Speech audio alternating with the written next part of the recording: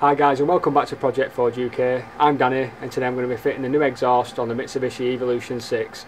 First I'll start by showing you the exhaust that I've got. It's a fully standard one from Mitsubishi, original parts. It cost about £400 I think. I've also got new gaskets and I've got new bolts for it as well. So I'll show you the exhaust. This is the standard tailpipe and back box for the Mitsubishi. I'll just go around the other side now and show you the part number. And there it is, it's MR312195. So if you ring up any Mitsubishi dealer and give them that number, they'll order you a back box and charge you a lot of money. This is the middle section of the exhaust. As you can see there, it's MR385773. And again, ring Mitsubishi up and they'll order you one of these for your Evo 6 and charge you a lot of money. The first job I'm going to do is I'm going to get underneath and get some WD-40 on all the bolts, all the nuts, especially where it's snapped off, to make it just a little bit easier when I try and free them off in a minute with the socket set. So I'm going to get underneath now, do that, and also remove the old exhaust. I've got the old exhaust off now. All the brackets look like they line up, but look at the state of this. Looks like a skinned snake.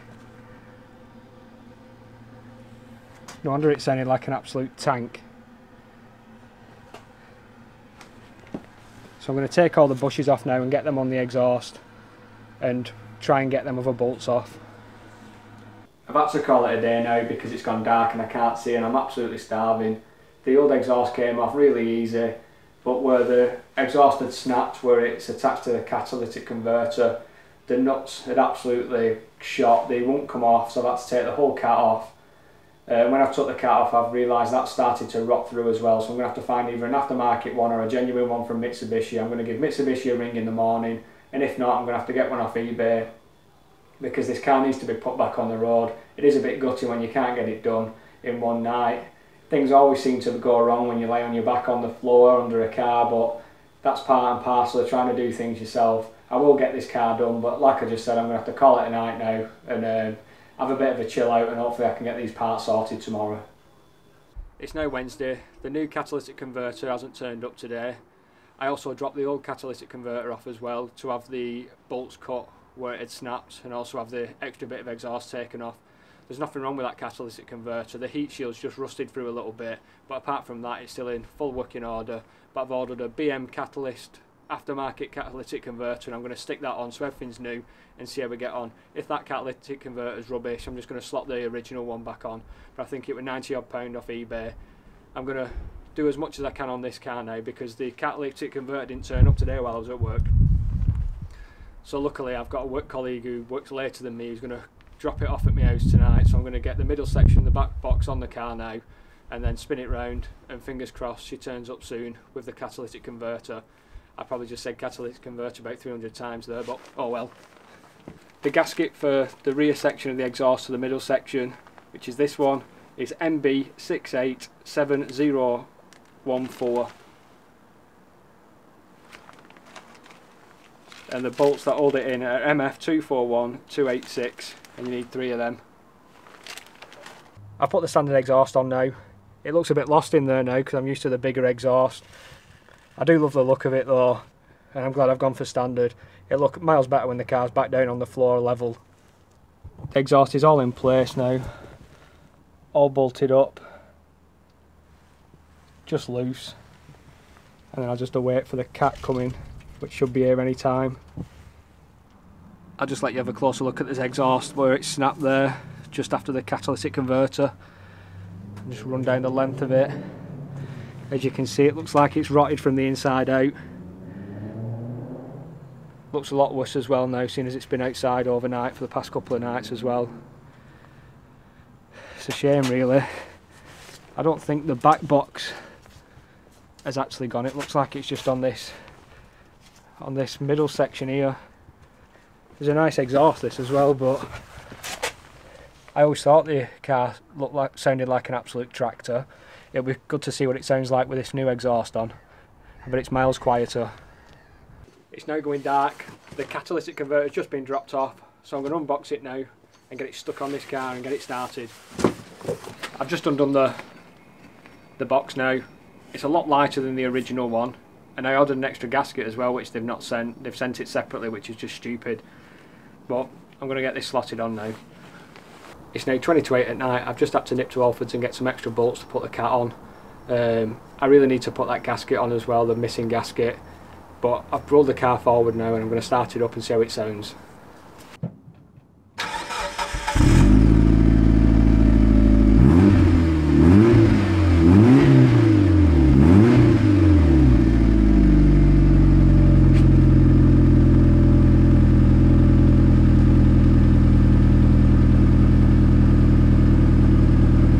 Good morning people, it's Thursday, the Evo's done, it's snowing again, I'm on my way to work and I don't know if you can hear it or not hear it, but this car is so quiet now, I absolutely love it.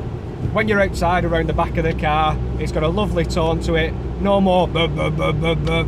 It just sounds perfect to me. I'm really happy that I've put this standard exhaust back on. The other thing that's making me really happy at the moment as well is I've put new wipers on the car. I've never bought wipers for a car in all my life.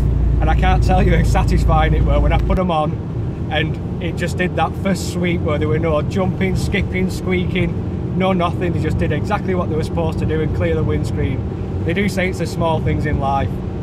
The car now feels a lot more responsive to me, and I don't know whether that's just to the fact that half the exhaust were missing on top through the rot, but the car just feels a lot more punchy when you put the accelerator down. Round the back it's still adjusting to what the car looks like with the smaller exhaust on, because the other thing you could fit your fist in and moor.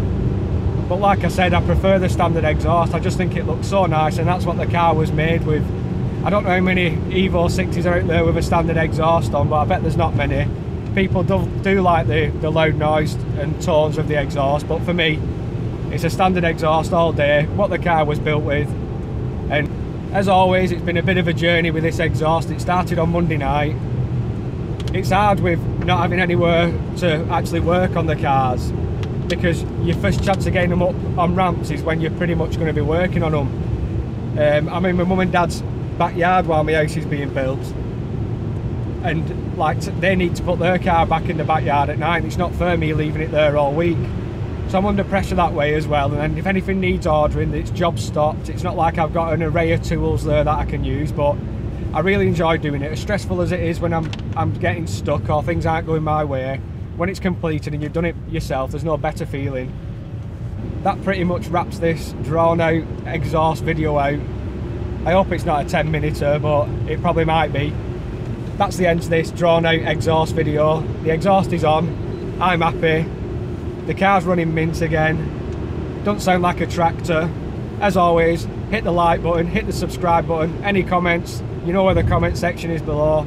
Thanks for watching, and I'll see you in the next video, because I'm going to start looking at undersealing this car now and different products that they do, and I'm going to be attempting to do it myself.